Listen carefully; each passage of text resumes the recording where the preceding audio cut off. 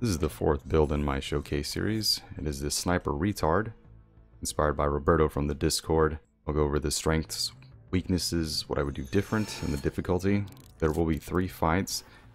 They're all pretty quick though. And this isn't the exact build Roberto showed me, so it's going to be a small deviation. I'll post his as well.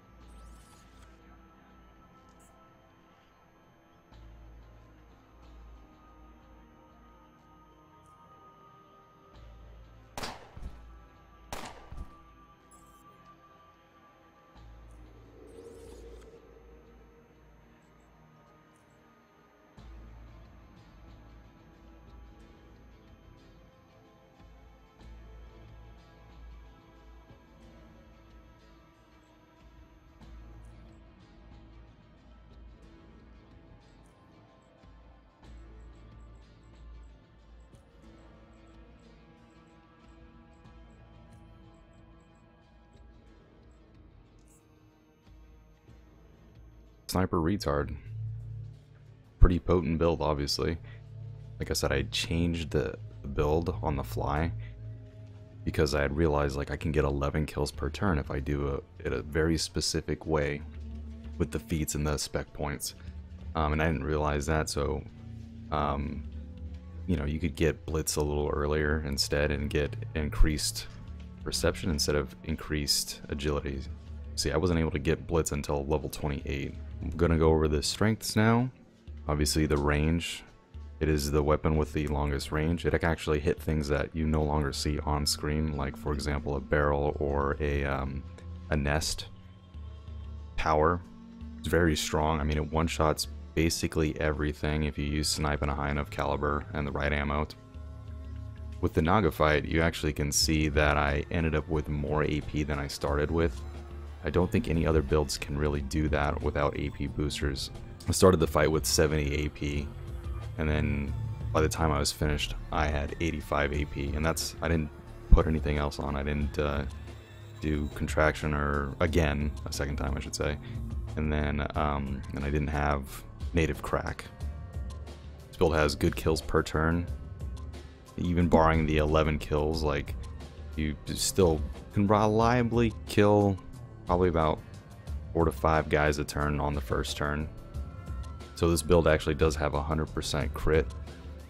100, well, it actually goes above. It's at, my crit with scrutinous on human and biological targets is 108%. There aren't a ton of crit resistant enemies, but there are some, so it could be helpful for that. Don't really need it, to be honest. You could probably get away without taking scrutinous. So the 11 kills per turn can happen naturally. I know I had my setup, but you know, it could happen naturally. It's just unlikely. You need a high roll on the rapid reload or refund. All your shots need to hit, and all your shots need to kill. And oftentimes you also don't have 11 targets on screen and, you know, good visibility to hit them. This build is very low maintenance.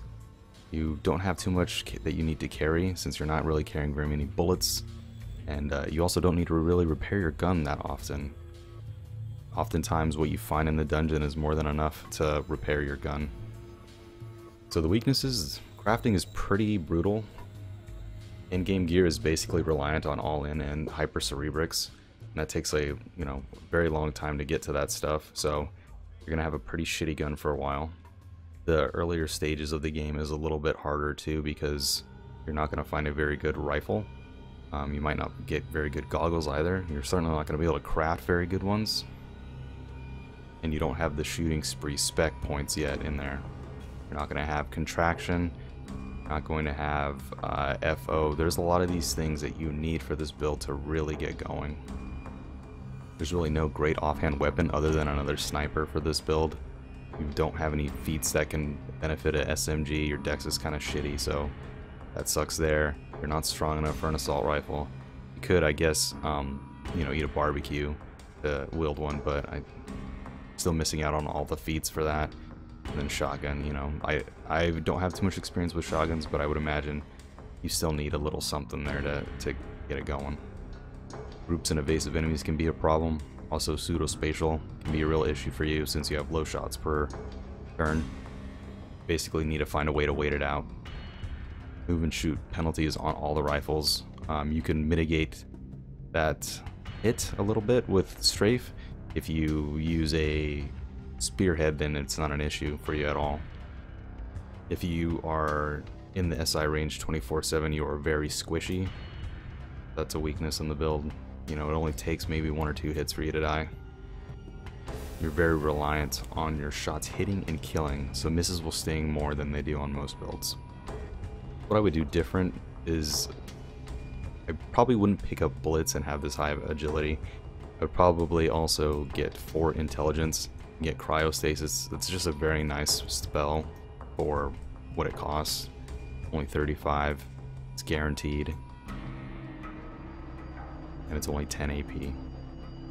Blitz is just kind of sucky, to be honest. It's a 1 use per fight, and you do that for 20 AP, and you completely demolish your MP. Part of this build, though, kind of works to make that MP reduction not as painful. With hit and run, you have sprint, and you have contraction. And since you're wearing a doctor's belt, you also have jumping beam. You actually net more that same turn.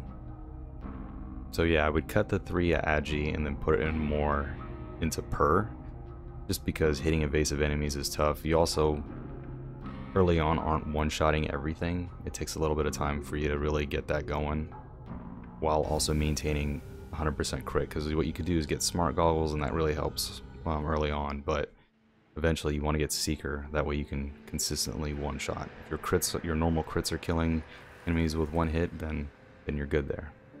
No need for smart goggles.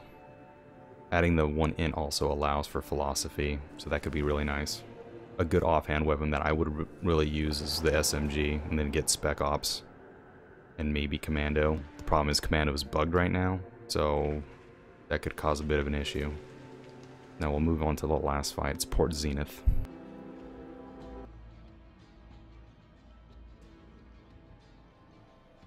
Now in terms of difficulty with this build, I do think it is quite hard for a newer player. It requires a lot of meta knowledge. You need to know about all-in, hyper cerebrics, benches. Knowing enemy placements is really helpful.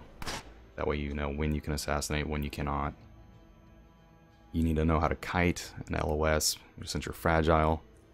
Getting backed into a corner is basically a death sentence. Obviously you will miss, and you need to really have a backup plan for that. And I do think this variation is a little more difficult than maybe Roberto's, just because of, you know, the low perception, so your hit chance is a little bit lower. And again, I just got all that just for the 11. I basically did it just for the 1 fight that I'm going to use it for, the Praetorian, because I wanted to show that off. And again, like I said, you can still get the 11 kills per turn naturally. It's just very unlikely to happen when you need it. So something I normally don't do is I don't tell you about spec points, but I do think it's important to know. It's more important than it is with most builds, I feel. Shooting spree, you want to get the extra kill first, and then you want to get the cooldowns. Just rush that. That's very important. That's how that build gets going. Getting strafe early is kind of a good idea. I know you won't get much use out of it, but the thing is it's kind of hard to fit it in later on. After about level 6, you're pretty much, your feats are spoken for. You also want to get SI early. That way you can get your crits going. I did get Interloper, which a lot of times doesn't seem like a very good feat, but in this case it does help out a lot because it's great for snipe. What you do is you re-stealth mid-combat, but you get behind like a pole or something like that, so you LOS them, they can't get you. And now you actually have the MP on the next turn to pop out and still get the shot off. You don't have to sacrifice your AP just to do that. And that's really the only way to do it, because if you try to boost your AP or your MP in another way, then you'll break stealth. So, and the blitz spec for this, you need it just for more consistency on the 11-shot kills. And that's the build. This is a very fun one. Glad I did this.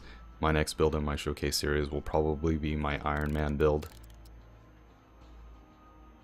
If you have any suggestions or ideas, please leave them in the comments or reach out to me on the Discord. Thanks guys, I'll see ya.